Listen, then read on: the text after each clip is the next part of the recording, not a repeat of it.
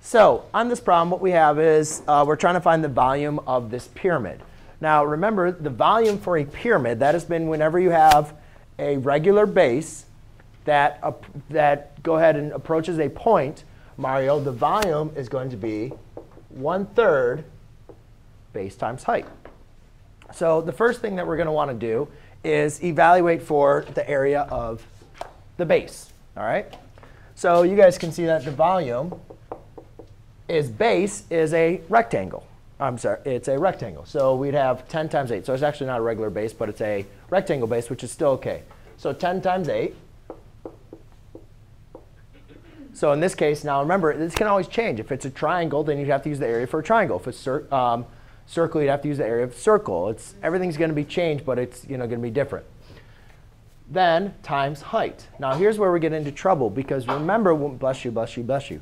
Remember when we were talking about surface area, on surface area, we want to use the slant height. But for volume, we want to use the figure height.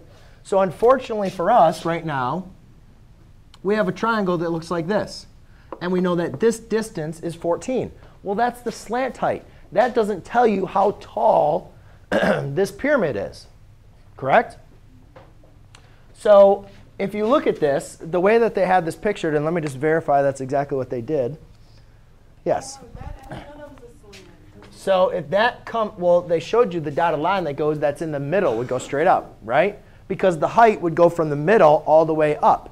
So if this whole length is 8, then half of that, if that goes straight down to the bottom, would be 4.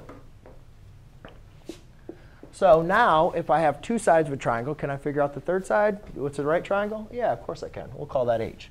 So I'll say 14 squared equals 4 squared plus h squared. 14 squared is 196 equals 16 plus h squared.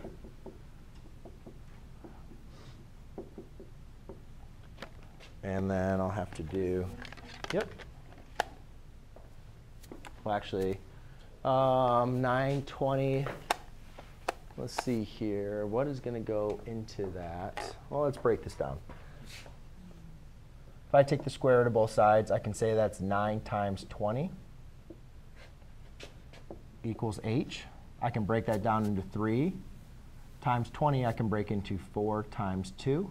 I can take the square root of 4. Square root of 4 is 2. So it'd be 3 times 2 times square root of 2, which would be 6 square root of 2 equals h. Just a little practice with how to simplify radicals, if you guys remember. I broke 180 into a square number, a product of a square number, so I could simplify the 9. The square root of 9 is 3. Then I broke up 20 into a set of square number, or the product of a square number, which is 4. I can take the square root of 4, which is 2. Multiply the 3 and the 2, so I get 6 square root of 2. Now, again, guys, we don't need to. We're going to plug this into the calculator anyways. 10 times 8 is 80 times the square root of 6 square root of 2. You really actually didn't need to simplify it, but I wanted to make sure you guys remember how to do it, because you're going to plug it in the calculator anyways, so it really doesn't matter. So let's just multiply this. Well, 6 times 1/3 is going to be 2. So I have 2 times 80 times the square root of 2. And my volume is going to be 226 point, does it say round to the 10th? Yes. 226.3 inches cubed. Since we're dealing with volume, it's going to be inches cubed. If you were just to do use one square root of 180, that would work exactly the same as well. OK?